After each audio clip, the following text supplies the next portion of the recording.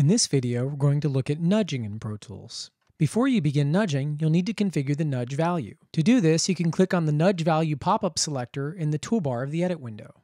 First, you'll want to choose your timescale.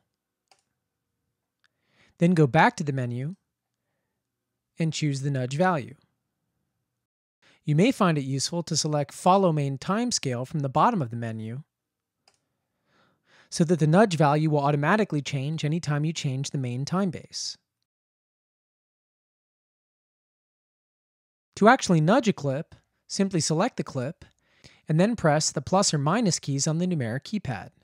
If your keyboard doesn't have a numeric keypad, you may need to press an additional function key to get nudge functionality. You can also use nudge to move a selection. Simply make a selection on any track and then use the plus or minus keys on the numeric keypad. If the selection includes an existing clip, you can hold down the Shift key while nudging to move only the selection.